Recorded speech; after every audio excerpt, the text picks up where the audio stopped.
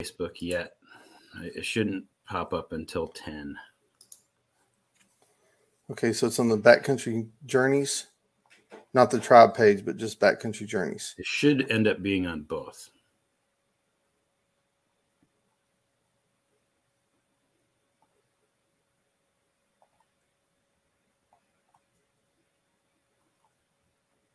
Yeah, it's not on there yet. Yeah, it won't until 10. Okay, well, I'm going to turn that down.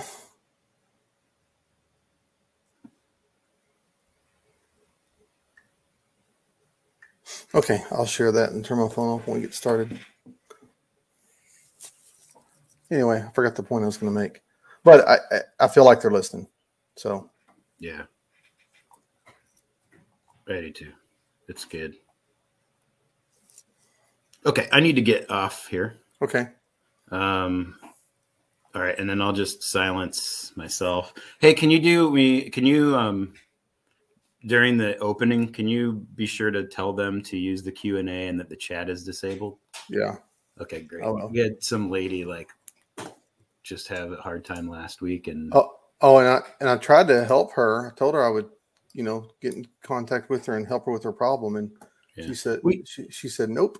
Yeah, she let us know. We did end up. It was good. It was all good, but I think if we let them know that, then it's just solves that issue before it starts. 13 seconds. Here we go. Okay, I'm off.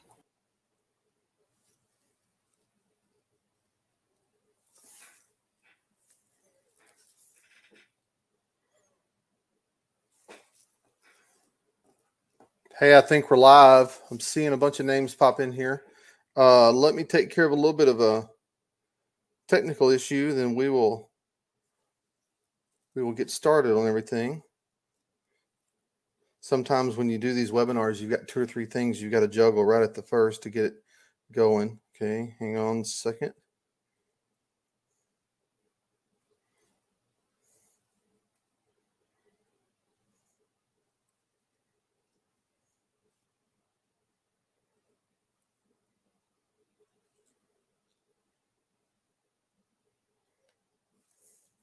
Okay, got that going. Hey, welcome everybody. If you can hear me, go ahead and see me. Go ahead and pop in on the Q&A box and let me make sure everyone can see and hear me before I get started. I see some names in there I recognize, like Kathy and Roberta. Hope you guys are doing good. Noel's there. Got a good group in here today. Hey, Adele. Hope you're doing well. Hugh's back, my old friend from Texas. Linda's here. Yeah, I see a bunch of names I recognize. So glad you guys made it in today. Hey, and I mentioned it before because we had a little bit of an issue with this. We've had a little bit of issue on and off in the past, but if you need to type a question in during the presentation, use the Q&A box, not the chat box, because I am told the chat box has been disabled, so you can only type in on the Q&A box to be able to communicate with me. And with that said, feel free to communicate with me. One of the things that makes this medium such a great way to present information is the fact that I like to make it a dialogue and not a monologue. So as we go through this presentation today, if you have any questions or comments about anything you may see it in the Smokies, or any of the pictures I took, how I took them, any of the techniques, equipment, anything at all, just feel free to ask, and we'll get, and I'll be sure to answer it as we go along. And I kind of like that dialogue part. It helps sort of carry the presentation a little bit better, and I feel like it makes it a little more interactive. One of these days, I hope we can have a webinar where we can actually talk to one another, and that way we can make it really, really interactive. But without further ado, presentation today is called Seasons of the Smokies. And I'm Russell Graves. I'm coming to you live from Hackberry Farm in Dodge City, Texas. We've had quite the weather week this week. We haven't had any severe weather like they had up in Oklahoma and further down south in Texas, but we probably had 5 or 6 inches of rain this week. So I'm looking outside right now. It's overcast, kind of dreary looking. It's muddy outside. And so today's a perfect day for me to come live on a webinar and bring some of this information to you. And today's presentation is just going to be kind of a free flowing, not any particular order, just some pictures from the Smokies I've taken on my trips there, leading tours there for backcountry journeys, and just talk about some of the pictures and talk about some of the locations and really what, in my mind, what makes the Smokies such a special place. In fact, we were asked the other day by the folks at Backcountry Journeys, what's our favorite national park? And I told them my favorite national park is the Smokies. It's one of those things, if you've been there with me before, you hear me talk about that. My family, doing the ancestry DNA work that I've done on my own lineage, and my brothers actually traced our paternal lineage all the way back to where our name originated in England. But in doing that, we found out pretty definitively that we are Southern state settlers. So all of my people came to the United States through North Carolina, through Eastern Tennessee, on through across Tennessee, down into Arkansas, and then into Texas before Texas was even called Texas. So we're all Southern states people, and so the Smokies kind of feels like home to me.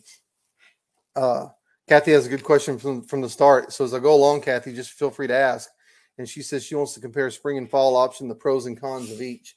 I can tell you the pros of each. It's kind of hard to say the cons of each one because both of them are special for in their own right. So when I say seasons of the Smokies, essentially we're talking about two seasons. We're talking about the spring and the fall seasons when I go. I've been to the Smokies in the summer before. I've never been in the dead of winter, but I have been in the summer on my own before. And with that said, I didn't leave I didn't put any of those pictures in. These are just pictures of the trips I've led through backcountry journeys. And, you know, we lead off with this shot with the iconic picture of the Smokies and just sunset over the mountains and that really nice stacked look that you get when you use the telephoto lens to shoot pictures of those mountains. The interesting thing about the Smokies, and I tell everybody this on the opening night of the trip, it's the most visited national park in the country. And one of the reasons for that is close to population centers. It's only, I think, 2 or 2.5 hours, maybe 3 hours, or maybe I shouldn't even be saying that. It's not far from Atlanta, Georgia. It's not far from Charleston. It's not far from Nashville and Knoxville. And it's not far from a lot of cities. And so you get a lot of visitation like that there. It's big enough where it's never really overly crowded, but it is the most visited national park in the country. And number two, and this amazes people when I tell them this, there's no entrance fee. So you get in free. You just drive around where you want to drive, and you don't have to pay an entrance fee to get in the park.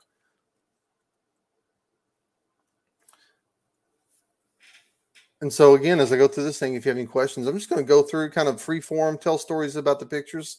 And this particular shot here, this is probably one of my favorite places on the planet. This is actually Cades Cove. I shot this picture last spring on a trip. We'd had pretty much bad weather all week, overcast weather every day. I say bad weather. The weather's never bad. It never really stops us from doing what we want to do. We'd had overcast weather all week. The sun hadn't shined at all. And then the last evening of the trip, the last full day of the trip, we went out to Cades Cove, and then the sun broke through and just gave us some remarkable scenes of the mountains in the distance in this big mountain valley leading out before it. If there's any order to these slides at all, I've kind of grouped them into groups. We're going to talk about the trees. We're going to talk about the wildlife. We're going to talk about the flowers and talk about the water. And those are kind of the four main elements of the Smokies. And if there are any kind of order, they're in that order. One of the cool things about the Smokies too is I never really talk about this much, and because this is just a thesis of mine, I haven't really proved it. But the Smokies wasn't made a national park until the 1930s. 1934, I believe, is the original date. And before that, that whole area was pretty well logged out. I mean, 2/3 of the old growth forest had been removed by logging companies, and the whole area had been really exploited. And so a forward-thinking group of people got together and decided it was too special of a place to continue on the path that had been continuing. They wanted to preserve it for future generations. And so when you go to the Smokies, there was a time in the national history of the national park when national parks were selected on the basis of monumentalism.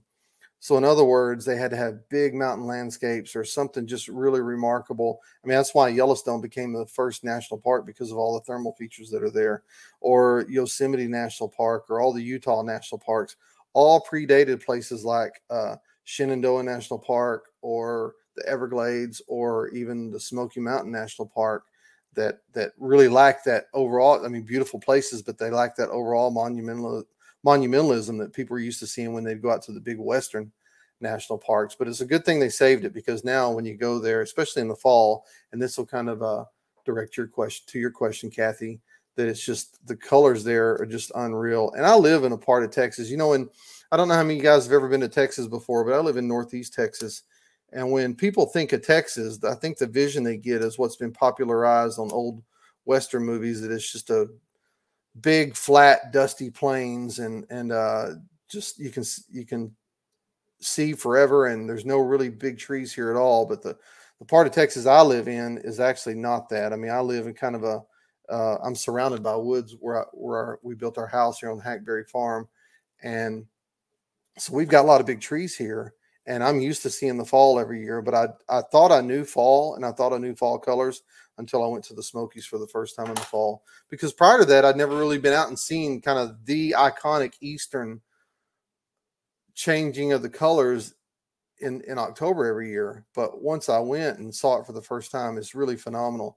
And the thing is, I've been enough now where you start noticing the nuances, and you start noticing it's like some of you guys like Roberta and Kathy that were there with us a couple of weeks ago, you notice how the trees start to get leaves on them from the bottom, from the lowest parts of the mountains to you get to the top of the mountains at 6,600 feet there at Klingman's Dome, and it's still wintertime. It was still wintertime up there 3 weeks ago, and the fall happens the same way. Fall happens up high earlier, and when you're there during the whole week, you start seeing it creep and increasing rate at an increasing rate. The lower and lower you get in altitude, and it's just phenomenal to watch. And I got off of my order, but when you go there, I guess the first part I'm talking about is the mountains. But when you go there, one of the things I always try to do at the first of these trips is ask people kind of what's that iconic shot you want to get of the Smokies. And more often than not, people will say a shot like this, just kind of that iconic view of the Smokies with all the layers, and then the fog down in the valleys, and just the mistiness in the distance, and that stacked look like this. And if the weather cooperates, and it normally does, we may not get it every morning or every evening, because when you go there in the spring and in the fall, you're kind of in that unsettled season where the weather changes all the time. But more often than not, we're able to get shots like this and those really grand kind of overlooks. And then every now and then you get lucky and the sun breaks out, and you just get a remarkable view of the sun shining on these trees as they're starting to change into their fall colors.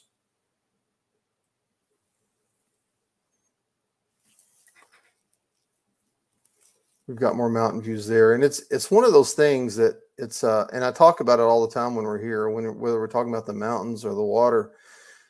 We like a lot of backcountry journey trips, we end up driving from place to place to try to get different overlooks and different views and different scenes and different subjects that we can take pictures of, and it's hard to pick out where to stop when literally every place that you drive by looks awesome. In the case of water, for example, I mean, you've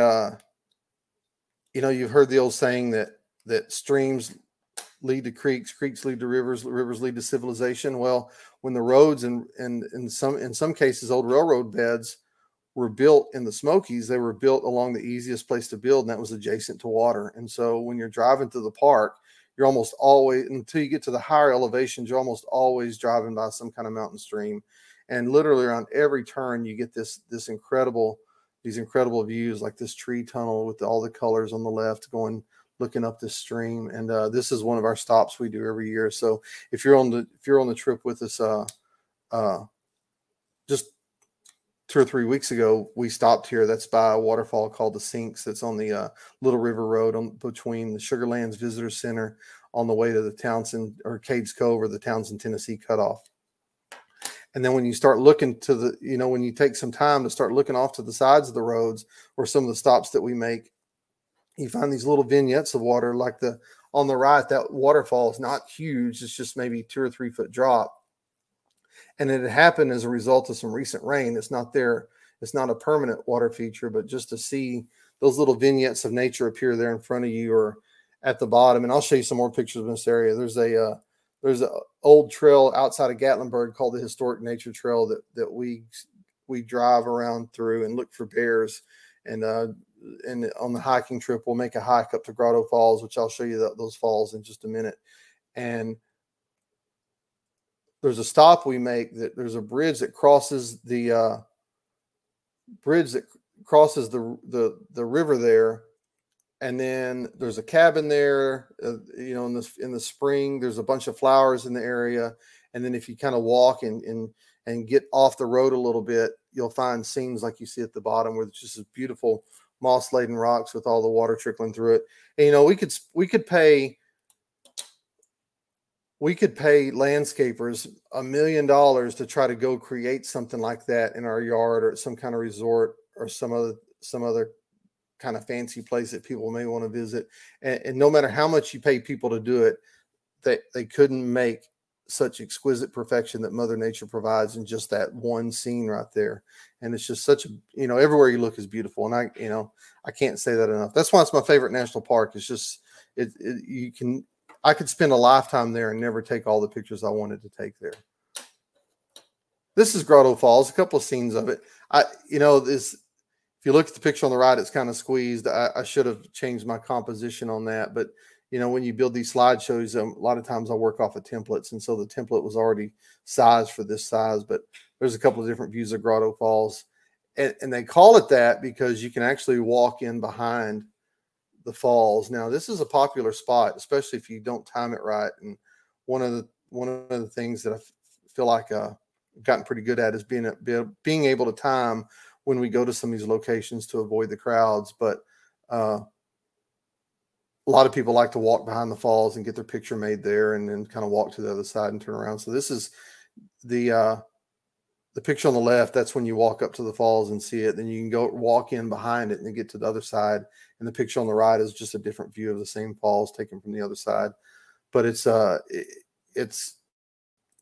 one of the things that we try to do too when we get our BCJ guests to these falls is we'll hold up traffic if need be and just let people get their shot as it gets busier there. But again, we try to time it where we can get there and there's just not hardly anybody at all there. We may not be the first ones there, but we're among the first half dozen to be there, so we can always get our shot and get that be able to get those pristine views like you see here. Because again, it is the nation's most visited national park. And so I found out most people aren't like photographers, and I don't know if this is a gift or an illness or maybe a little both for people like us that like to take pictures, but most people don't, you know, they'll get up at 7 or 8 o'clock in the morning, go eat breakfast at 9, and then about 10 o'clock, 10:30 in the morning, they'll finally get out there. And by that time we're long gone and moved on to something else. So as long as we can kind of work around those people's schedules and avoid that 10 to, say, depending on the time of year it is, say 10 to 3 or 4 sort of time frame on these more popular spots, we never have any trouble getting pictures of it. Just some more water features from a couple of the trips. This picture on the left is from the hiking trip that we did just a couple of weeks ago. These are some three-tiered falls that's up in the Tremont area. You got to walk up an old railroad bed, probably a couple of miles up into the forest to find these, but it's still pretty incredible to see. It's worth the walk. Such a peaceful walk, and that's the part of the park that's really not visited at all. Or the picture on the right of the moss covered boulders and the fall leaves, and then the water in the background. This was taken just right off the road in one of the fall standard trips last fall. So the picture on the left, that's that I mentioned earlier, that historic nature trail where you can, there's a bridge that crosses the stream, and this is the stream that you can see. This is from right at the edge of the bridge. It's such an easy shot to take, but it's one of the more phenomenal water views that we'll see in the park. And then the picture on the right is again just another picture of a water feature that just formed right after rain, and so we spotted it and just stopped and took a picture of it. And I've looked for that same feature. I know where I took that. It's on the Little River Road on the way between Sugarlands Visitor Center and Townsend Cutoff. And I've looked for that same little water feature over and over again, and I've never seen it again. So a lot of times you'll get these flows that, again, right after it rains, they'll be there intermittently, and then once they're gone, they may be gone forever. You never see that scene again. And I think that's the case in that little waterfall there to the right, because I've never been able to see it again.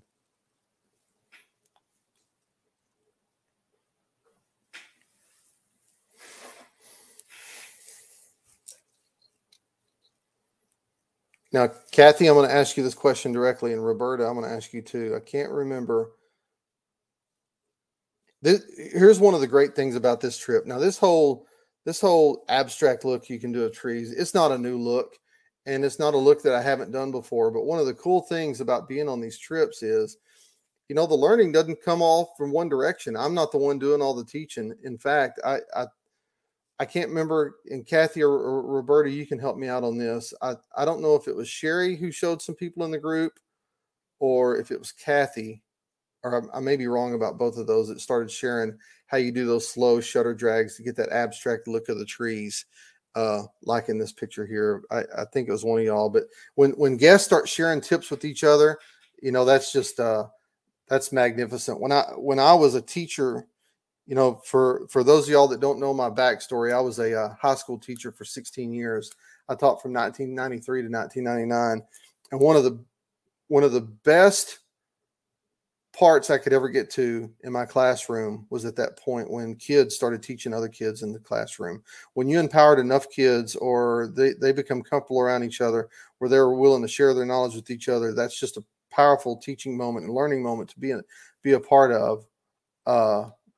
And that's what happened on this trip, when the other guests started sharing with the guests their techniques and showing them their equipment and sharing their equipment with them. It's a wonderful thing to witness on these trips. And Roberta says she thinks it was Sherry who shared this tip. But yeah, if you like that kind of abstract look of the trees, this was taken on the trip we did 3 weeks ago. I think it was 3 weeks ago, sometime back in April. The time always runs together for me. And so that, trees are the cool thing about trees is they're like people. They're each one is an individual. There's no two trees that are identical to one another, and they've each got their own character. And like people, I guess some trees are more interesting than others. And it's all a matter of light and seeing the right picture when it appears, and really trying to celebrate the role of trees, and not only our ecosystem, but in our, in our popular culture, and in our whole zeitgeist and the way we see the world. I think we're better people when we can learn to appreciate trees, because a tree is not just a tree. And this particular morning was actually spring of 2021, and we were rolling through Cades Cove, and we had a frost that morning. And as the first rays of light came across the cove, we found this little bit of tree line habitat, or fence line habitat, where the trees were still growing. If you notice, you can see an old fence that's growing along those trees, and just created a really remarkable scene, just kind of a quiet pastoral scene. And those are the kind of things I really like to look for when I'm looking at landscape photographs. Because really, when you go to the Smokies, it's one of those things. It's just to compare and contrast. If you go to somewhere like Yosemite, you're wanting to take a picture of, the El Capitan or Half Dome, or one of those real iconic peaks. Or if you go to Arches National Park, some of the arches that are there, or if you go to Yellowstone, one of the things that we do when we do a Yellowstone trip is we always take people to see Old Faithful, and those are those iconic views of those different national parks that really I equate it to. It's like a movie with having Tom Hanks as your star. There's one star. There's other stars in the show. There's other actors in the show, but there's one star that really stands out from everyone else. Well, the Smokies is like an ensemble cast. It's really everything. It's the mountains, it's the trees, it's the wildlife, it's the flowers, it's the cultural footprint that both the Cherokee Indians and the pioneers who settled there made on the region and on the area.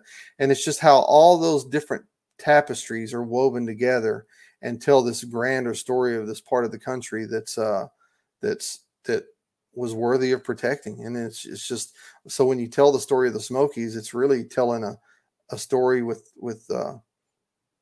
in different parts, but it's the details that help make up the story. And so scenes like this, of this these frost laden trees at first light are just part of the scenes that tell that story. And, you know, y'all also, so this technique isn't new either, that where you use a slow shutter speed and you zoom in on to make these abstract views of the trees. But this is also another, Smokies is also another good place to do this. This tree was right outside the Primitive Baptist Church that's back in the woods. And the reason why that's such a good spot to do that is because it's a maple tree. Excuse me, it's a maple tree back there that you can see the trunk really good. The limbs and the leaves don't obscure the trunk, and so it makes a real interesting scene. Technique's really simple. Shoot with a slow shutter speed, and while the shutter's open, turn the zoom barrel on your lens, and you'll make an abstract view like that. And the cool thing about digital photography is when I used to shoot film all the time, because I've been shooting pictures for a long time. When I used to shoot film a lot, I wouldn't try techniques like this. But now that my R5, when you put a SDX card in and a CF Express card in it, I mean, I've got 128 gig CF Express and a 64 gig SDX card, which isn't, I mean, you can buy more memory than that, but just in those two modest sized cards that I've got in that camera, it'll shoot something like 4,000 images before I have to download them. So take a lot of pictures. And so you might as well experiment on things like this while we're there. And the cool thing about these trips is that when we settle in a spot, there's so many different things to take pictures in one spot. You can literally be there for hours and still don't feel like you've covered it just because there's so much stuff there. Linda says, does it matter if you're zooming in or out? I think this is just my conjecture. This is my opinion, Linda. To me, they look better when you're zooming in as opposed to going out. And that's me trying to figure out the same question, but I think they look better zooming in and out. But the technique I do is I'll just use a cable release and hold it down. And while I'm holding down and shooting lots of pictures, I'll just zoom back and forth a lot of times. And then I'll even, the shutter speed and the aperture staying static, but I'm zooming in back and forth at varying speeds, just in a series of, 50 or 60 pictures, just to try to go through and pick out that half dozen that I think look the best in the end. So that's one of those techniques that there's no real, I can't sit there and tell you that so you'll get the same look if you shoot it 2 seconds at f/22 and at ISO 100 every time. It's just a matter of just trial and error. And I think that's what's fun about it, is just trying until you get it right. And then, the thing about the Smokies too, when you go there, and I'll go back and show you this.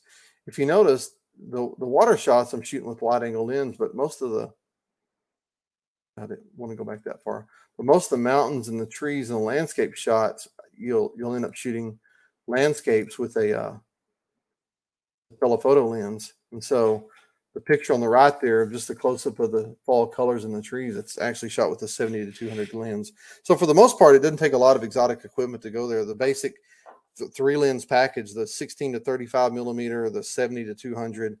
If you got a 24 to 105, that's a great lens to use as well. And then some kind of telephoto. A lot of people use the 150 to 600 zoom. I personally, for the wildlife part, I've got a 500 millimeter lens that I use.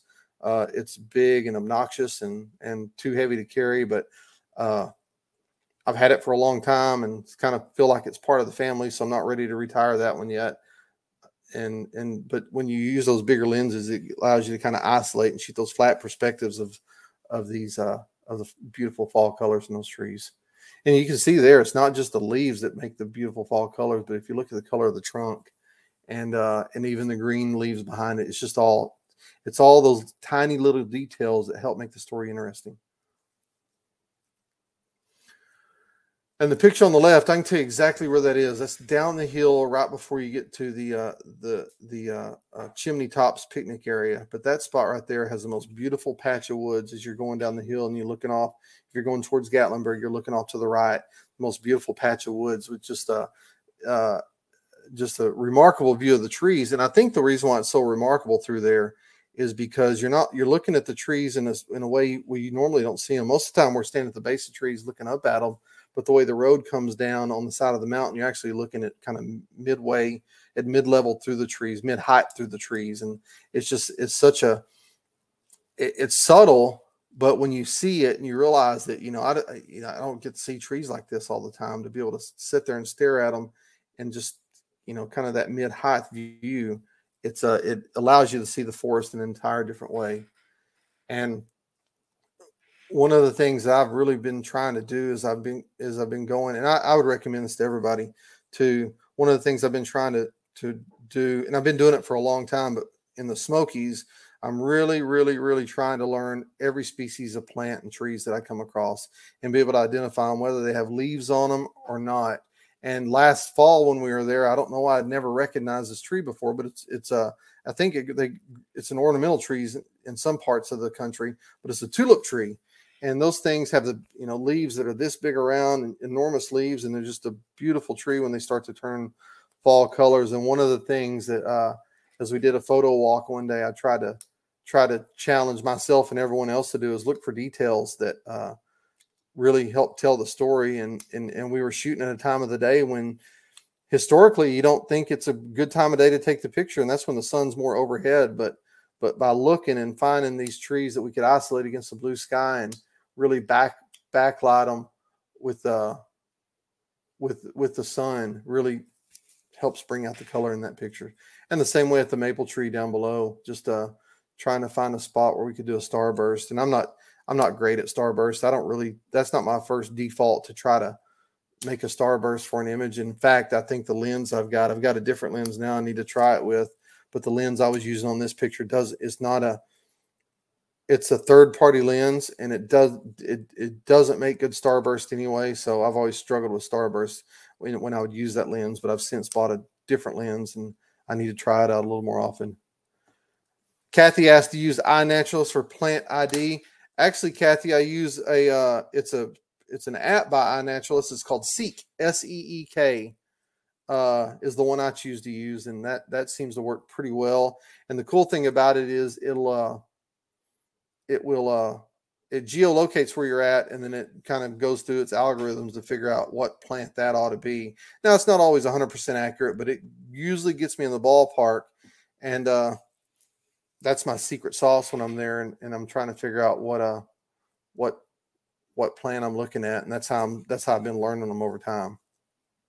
Someone else asked a question, and it was there, then it went away. So if you ask a question, it was after Kathy. So if you're going to ask the question, if you want to ask the question again, go ahead and ask it. I just didn't get a chance to read it. Oh, Adele says PlantNet is good as well. I'll have to try that one. I haven't heard of that one before. Oh, PlanetNet, not PlantNet. PlanetNet is good as well. Thanks for that tip, Adele. And I think you'd be remiss in saying that one of I'm always fascinated with the pioneer era construction. Full disclosure, if you've been on a trip with me before, you've heard me talk about my love of building and how I do general contracting as a hobby.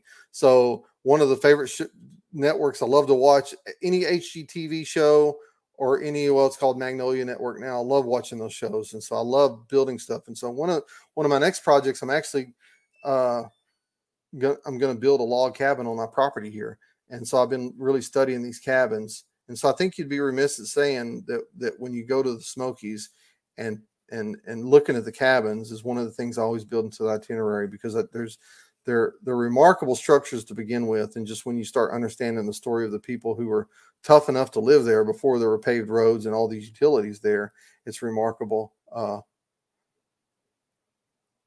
It's a remarkable story. Okay, Adele says that PlantNet is correct. That PlanetNet was a typo, so PlantNet's the correct name. And and then Sharon asked the question. She was wanting to know the app, and it's called Seek. Oops, hang on. Let me go back. So all through Cades Cove, and it's not the only place where these settlements have been preserved, but it's one of the places where it's the place where most of the settlements have been preserved.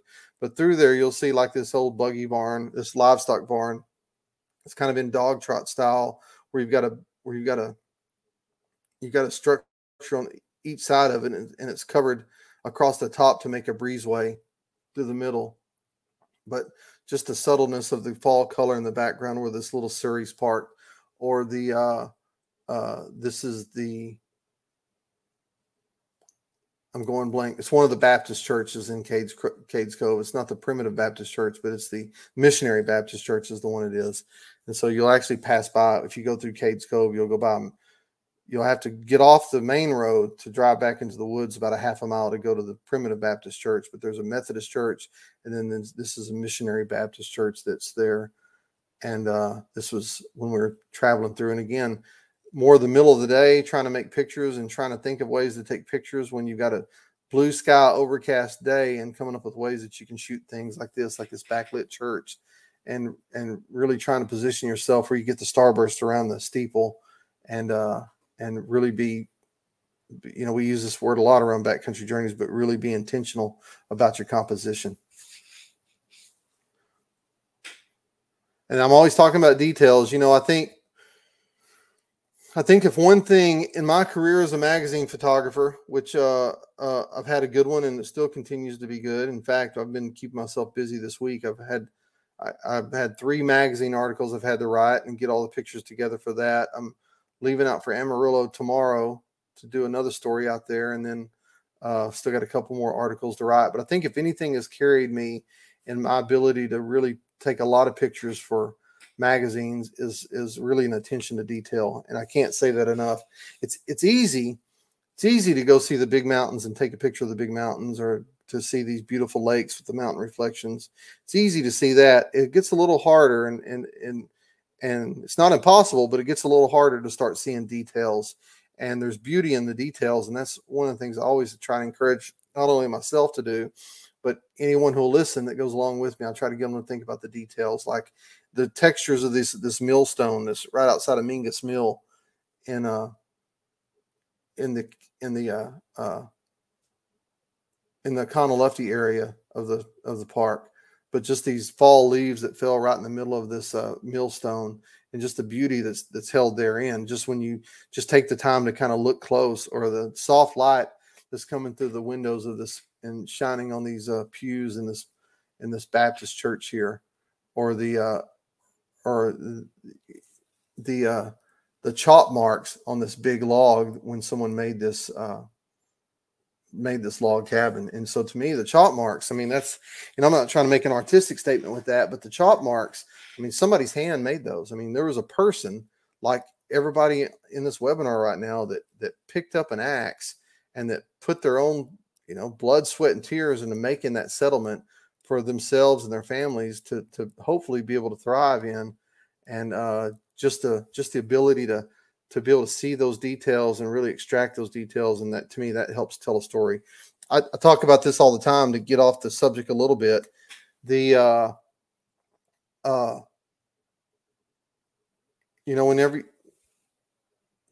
talked before that every story has, well, I didn't say this before, but every story has 3 main parts: a beginning, a middle, and an end. Just like our stories as people, we have a beginning, we have a middle part of our lives, and we're all going to have an ending to our lives at some point. But we hope that what is going to make our lives and our legacy special is that those details that made up who we were in the all in the middle, and those details are carried forward. Well, from a photography standpoint, that's why the details are important. It just helps kind of cohesively tie the story together and be able to help you as a photographer make sense, whether you're shooting for a magazine assignment like I am, or whether you're making a book to try to remember your trip at the end of a trip. You always got to think about details. And to me, the details, I could have a picture, I could do the slideshow of nothing but details on the Smokies and be able to spend an hour talking about everyone, because that's how important that the details are to be able to tell a photographic story of any kind. Appreciate that, Dave, your comment.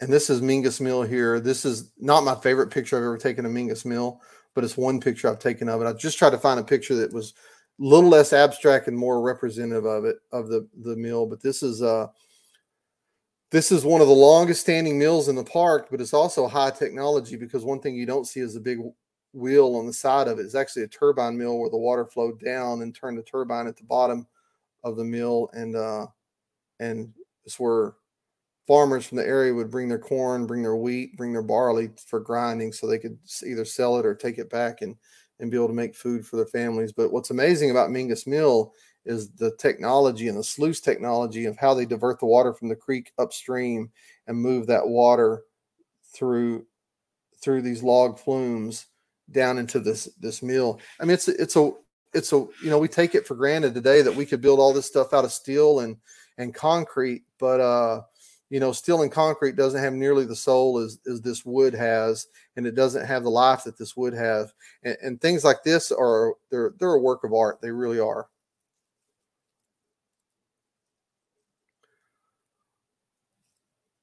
This is a spot I saw one time while driving through Cades Cove, and I thought to myself, I wonder, and there's another spot I found like this too.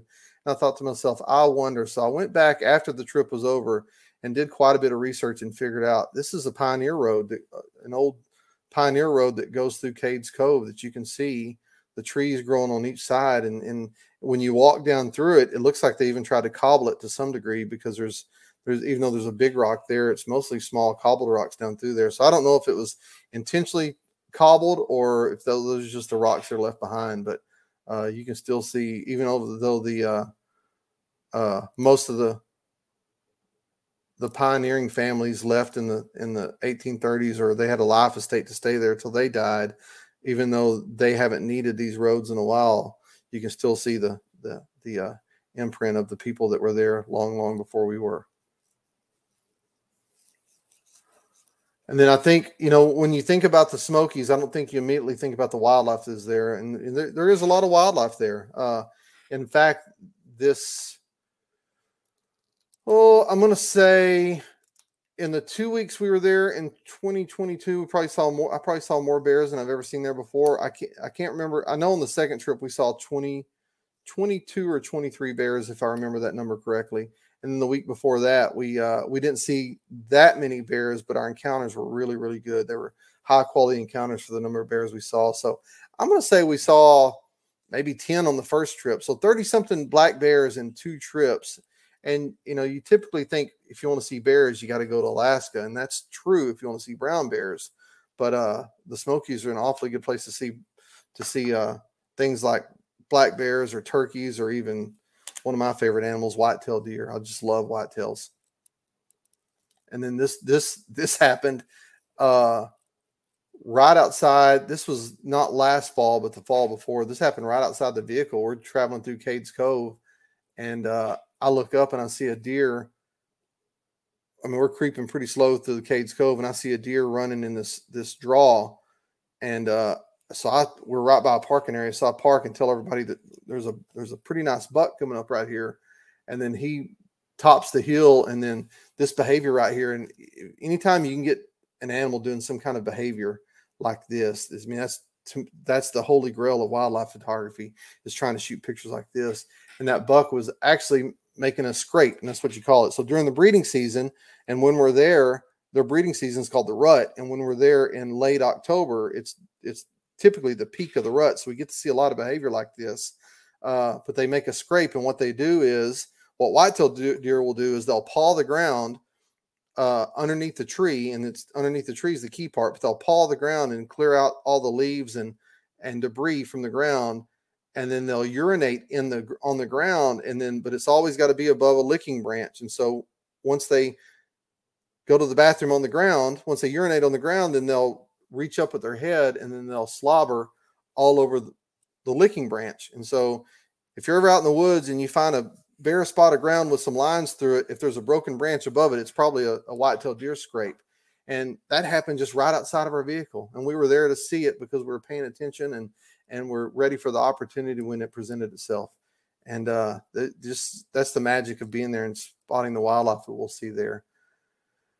And these are some of the bears and eastern wild turkeys that we saw on our trip not this past spring, but the spring before. Just a big male black bear, and then that's a yearling cub on the right eating that plant it's eating. Is the official name is called American cancer root, but it's also called bear root. And those things, bears love those things like they're candy, and they'll eat them like you see eating like a popsicle. And then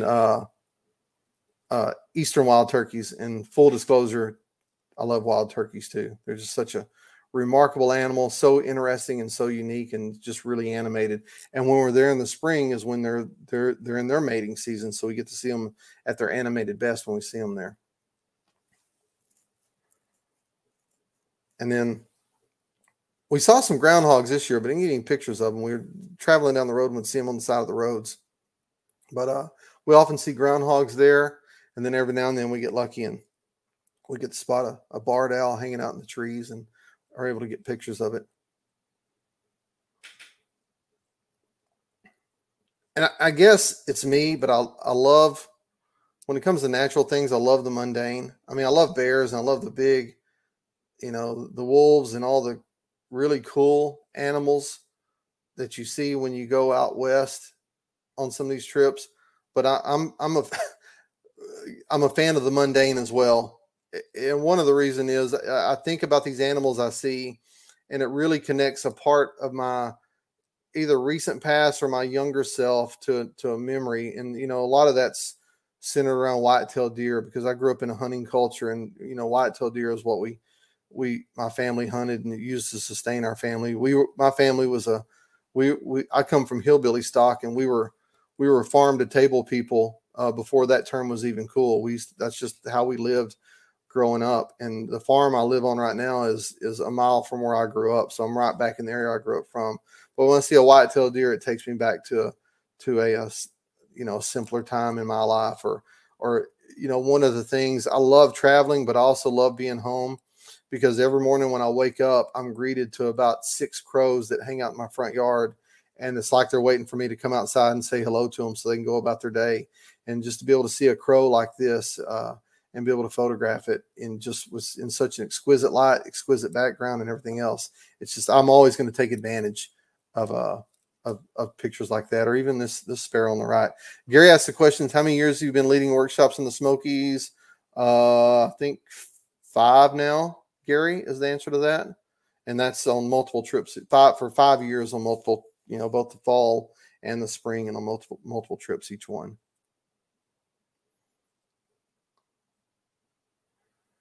And then that's that same whitetail buck we saw making the scrape in the picture before. And this was actually from a couple of weeks ago. And this, if you look at the Backcountry Journeys tribe page, you'll see a video of this bear.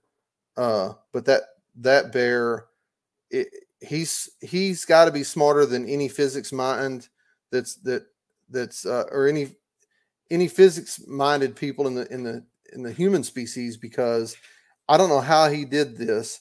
But the size of that bear, and I'm guessing here, he's probably a 50, 60 pound bear, but he had figured out the physics of how to climb to the very tip top of this tree. And that tree's 40 feet high. I mean, it's up there.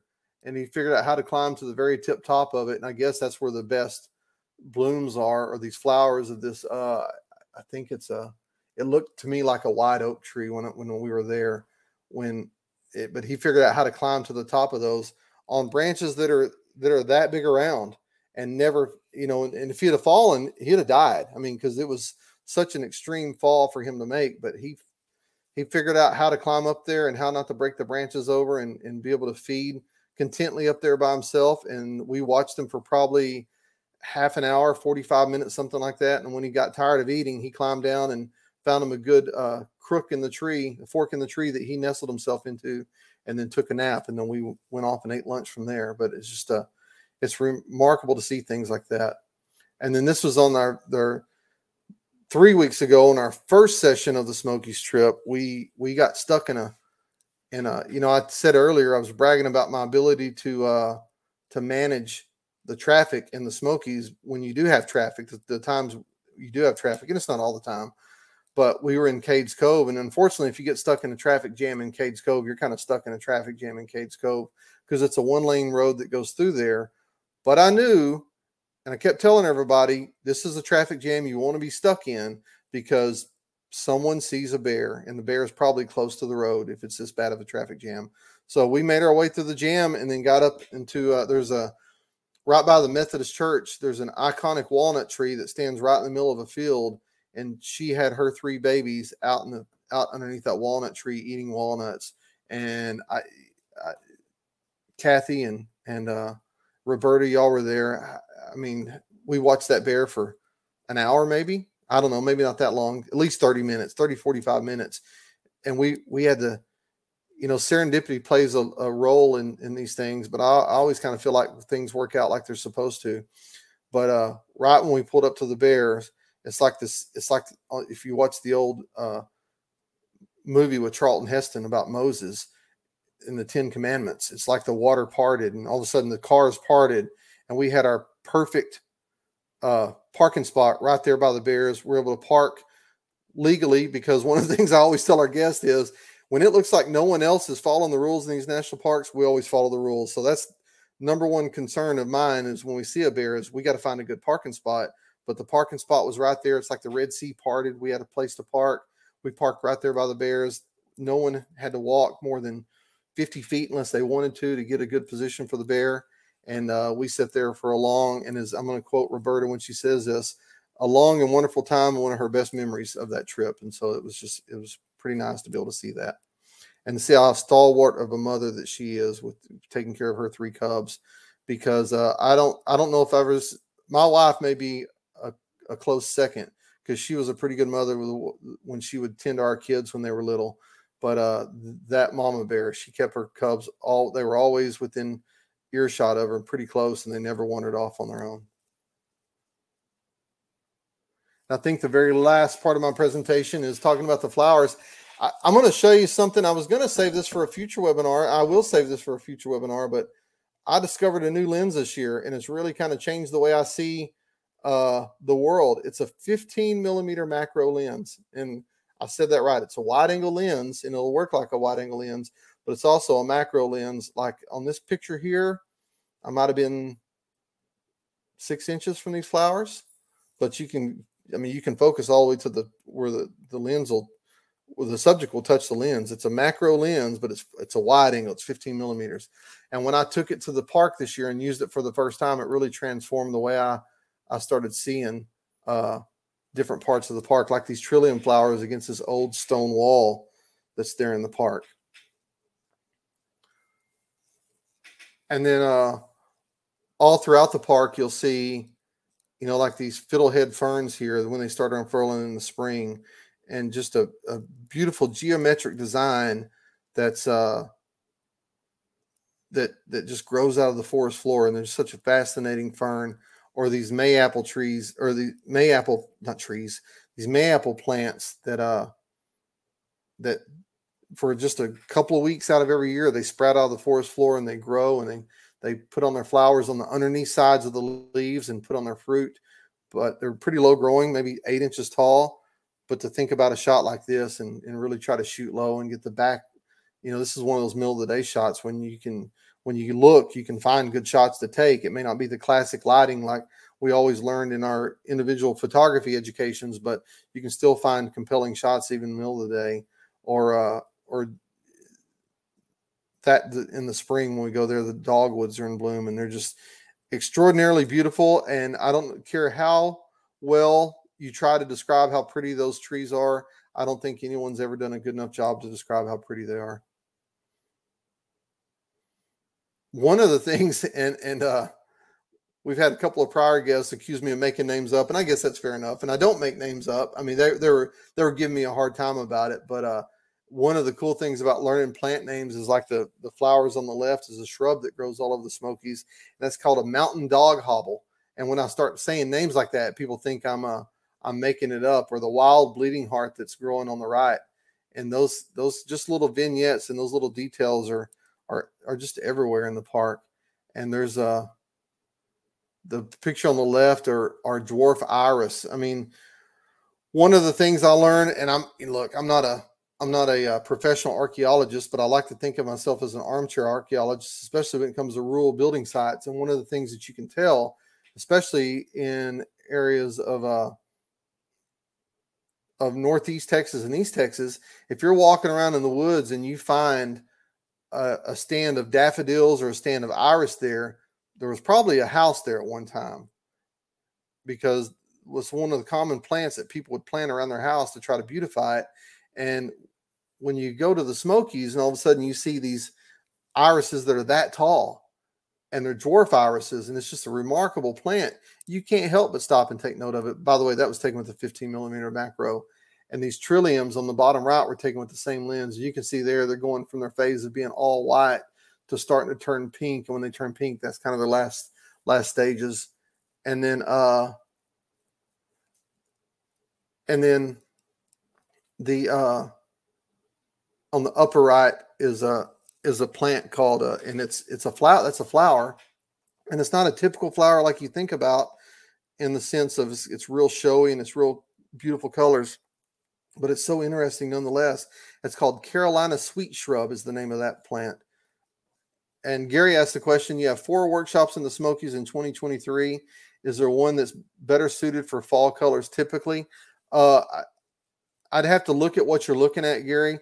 Typically, we'll have these in the fall of typically we'll have these in the fall of the year, October. Usually the dates are between about the 15th of October to the end of the month. And then we have another spring version of it when, you know, that's more kind of wildflower and wildlife and scenery related, is usually in April, late March, early April to the middle of April of each year. So I like I said, I'm not looking at the calendar right now. I'll share my email address with you at the end of this presentation. If you want to follow up with me on that, on the dates you're seeing, then we can help you figure that out. And then some wild geraniums on the left, and then that's a new little plant we saw on the right this year. We found that over by an old church in the Catalucci area of the park. And then once I saw it for the first time, it's kind of like when you're driving around, you know, like when you get the phenomenon when you get buy a new car, then all of a sudden it's like everybody around drives that car. Once I saw this flower for the first time, we saw it everywhere after that. Okay, that's the last one. It's 12:54 right now, so we're running right on time. Does anybody have any questions about anything I showed you or talked about or rambled on? I mean, I hope you can tell that I'm pretty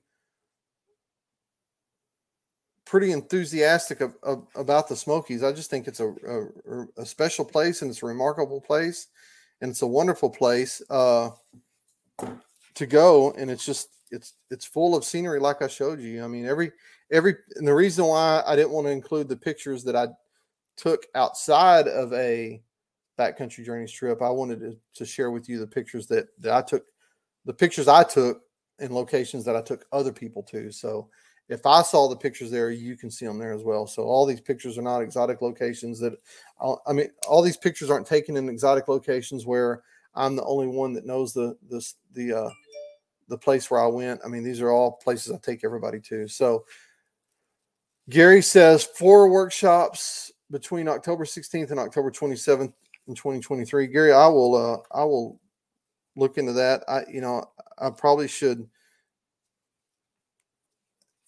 admit to this, but I do not have the schedule committed to memory. So whenever you bring up something like that, which is great, I need to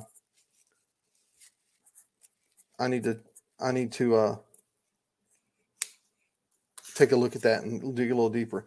Typically, Gary, on those dates you talk about, though, typically we'll have a standard trip and then a hiker trip. So I could be wrong about this, but there might be a typo on the website. I'm not sure or not.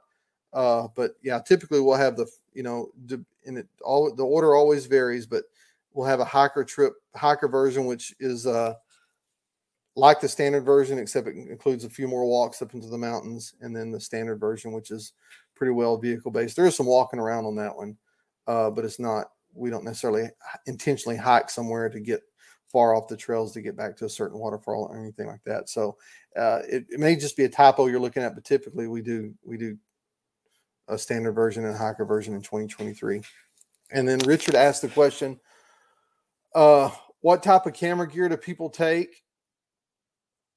And then zoom and macro, etc. Yeah, the 3 lenses I mentioned earlier is a pretty good start, especially on the fall trip. And it varies a little bit in the spring trip. In the fall, it's typically a 16 to 35 millimeter, and that you're going to use that for the water features primarily. The 70 to 200 millimeter zoom is great for doing the mountain sceneries like you saw in this presentation. And then the longer lens, the 400, 500, 600 millimeter range is for the wildlife. There is some need for macro in the fall, but probably not nearly as much as there would be in the spring, because when the wildflowers are everywhere, Richard, one of the things I would recommend, if you don't want to go out and buy a new lens, go spend a little bit of money, and they're not much at all, maybe $100 if you buy a third-party brand, but you can buy a set of extension tubes. And what those extension tubes do is they'll turn like a 70 to 200 millimeter lens into a macro lens. And all it is I don't have one here with me, but they kind of look like a teleconverter, except there's no glass in them. It's just an empty ring that you mount between the lens and the camera. And I'm wading into unknown territory here, because I'm not an optical engineer, but for some reason, when you move the lens out away from the sensor and you put that extension tube between them, it affects the infinity. You can't focus to infinity anymore, but it makes that lens that will focus a whole lot closer than it normally would. So if you don't want to go out and spend a lot of money on some macro lenses, buy a set of extension tubes, play around with it. And for the longest, that 15 millimeter macro that I just bought, that's the first true macro lens I've ever owned. I've always used extension tubes, and they've always served me well. And then Adele asked, what's the hiking like and how steep? It's typically it's not probably nearly as steep as what you've experienced out where you live, Adele. It's more of kind of a war of attrition. It's a lot of up and down. There's never any really long stretches of up, and there's never any long stretches of down. But it's a lot of up and down over uneven ground. And so you're stepping over roots, you're stepping over rocks, things like that. It's not technically, it's not a difficult hike if you're used to hiking. I mean, it's just not. And really, because where there are some really technical hikes in the Smokies, but we don't do those. But in a lot of these national parks, and Smokies including one of them, they built the roads by most of all the best places. And so any hiking we do is usually we can go to a remarkable place, but it's typically not very far from the parking area that we go to. In other words, we're not having to take 10-mile hikes to get back to these places. 2-3 mile hikes out to the spot, so 5 and 6 mile round trips. That's about the longest extent of our hikes. And so on the hiking part, we'll usually do just some hikes every day and kind of build that aggregate for, to hopefully get to that 15 to 20 miles within the week. John, Sharon asked the question, 1735 millimeter, can it be used as a macro? If it's got macro ability built into it, Sharon, I'd have to look at the manufacturer of that lens to tell you that for sure.